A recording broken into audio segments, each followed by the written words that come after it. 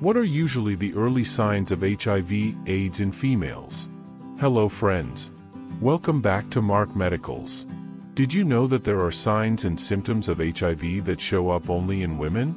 Yes, that's true. For you to follow well in this video, I will cover the following sections. 1. How long does it take to show symptoms of HIV in a woman? 2. How do you know if a girl has HIV? 3. What are usually the early signs of HIV/AIDS in females? 4. Is it easier for a man to get HIV compared to a woman? 5. What are the signs of AIDS in women? But before I answer the above questions, listen to this sad story. Ready? Okay. Meet Sarah, a 28-year-old woman who, like all of us, had dreams and plans for her future. One day, she started feeling more tired than usual and noticed some strange skin rashes. Little did she know that these were signs of something serious, HIV.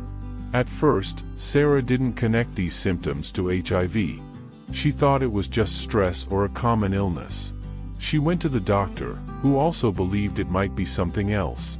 Unfortunately, HIV was not on their radar, and the real culprit went unnoticed. Over the next few years, Sarah's health took a toll.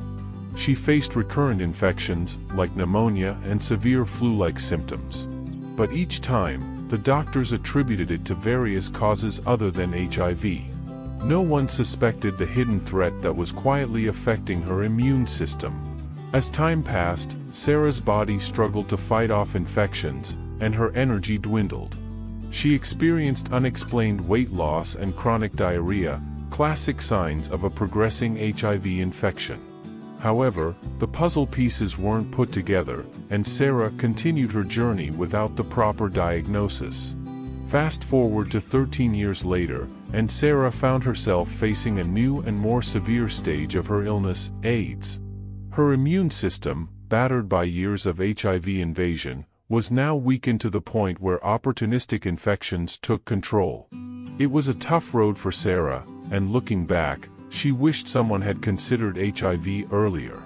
So guys, this scenario underlines the importance of recognizing the signs of HIV, especially in women. If caught early, proper treatment can delay the progression to AIDS. It's a reminder for all of us to be vigilant about our health and for healthcare providers to consider all possibilities, even the ones that may not seem obvious at first glance. Okay, guys. Now let's follow up and answer your questions now. How long does it take to show symptoms of HIV in a woman? HIV is a virus that can lead to AIDS if not treated. When a person gets infected with HIV, it can take a while for symptoms to show up. HIV symptoms in women can appear 2 to 4 weeks after infection. Early symptoms include fever, fatigue, muscle aches, night sweats, and sore throat. More severe symptoms may not appear for 10 years or more. Women may also experience menstrual changes, vaginal infections, and swollen lymph nodes. In general, it can take anywhere from a few weeks to a few months for symptoms to appear. However, it's important to know that some people may not show any symptoms for many years. It's really important to get tested for HIV if you think you might have been exposed. Early detection and treatment can help people with HIV live long and healthy lives. Plus, knowing your status can help protect your partners and prevent the spread of the virus. How do you know if a girl has HIV? If someone has HIV, it's not always easy to tell just by looking at them. HIV is a virus that attacks the immune system, and it can affect anyone, regardless of how they look. The only way to know for sure if someone has HIV is by getting tested. There are different types of tests that can be done to check for HIV. Some tests look for the virus itself, while others look for antibodies that the body makes to fight the virus. These tests can be done using a small sample of blood or saliva. It's important to remember that HIV is not spread through everyday contact like hugging or sharing food. It's spread through certain body fluids, like blood, semen, vaginal fluids, and breast milk. So, it's important to always practice safe behaviors, like using condoms during sex and not sharing needles, to reduce the risk of getting HIV. If you're worried about HIV, it's best to talk to a healthcare provider. They can provide information about testing and offer support and guidance. It's important to remember that having HIV is not a reflection of a person's character, and everyone deserves to be treated with kindness and respect.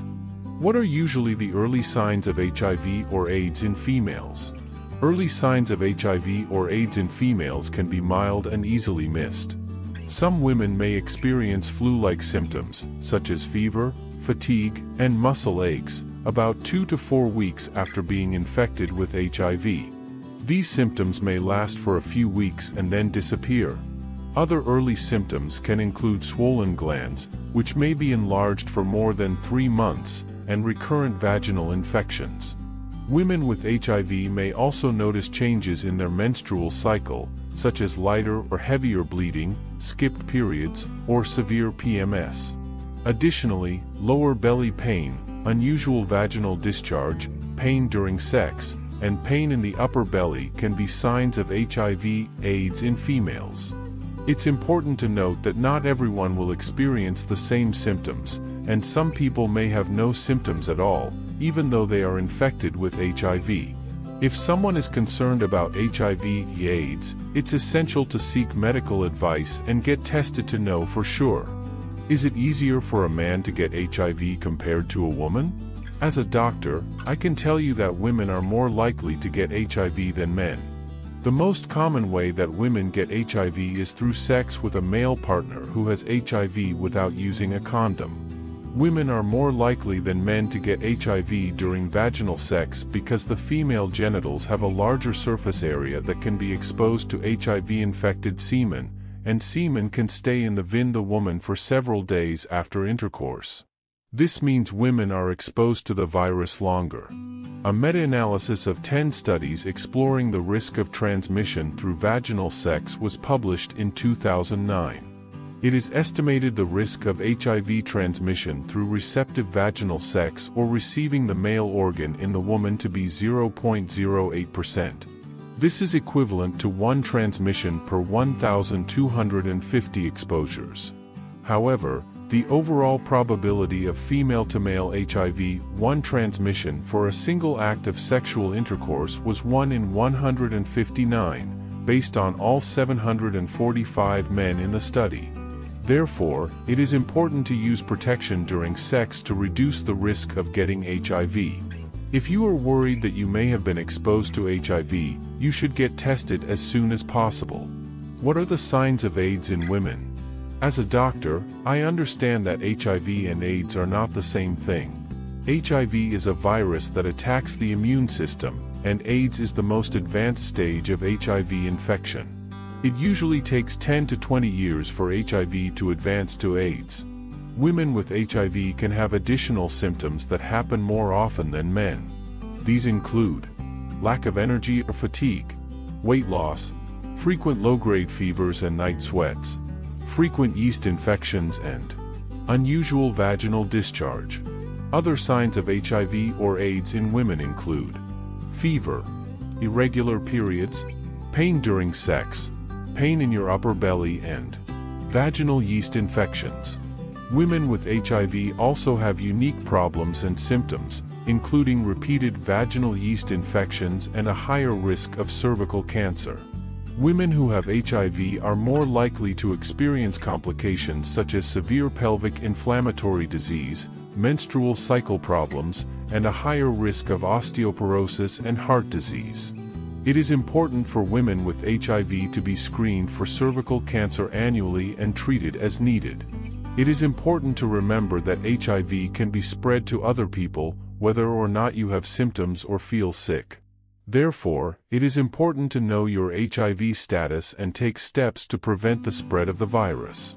In conclusion, it's important to remember that HIV symptoms in women may vary, and early detection is crucial. Knowing the signs and understanding that both men and women can be affected is vital for everyone. Regular health checkups and open communication contribute to a safer and healthier community. If you or someone you know shows any concerning symptoms, seek medical advice promptly. Education and awareness empower us to make informed choices, fostering a world where everyone can thrive.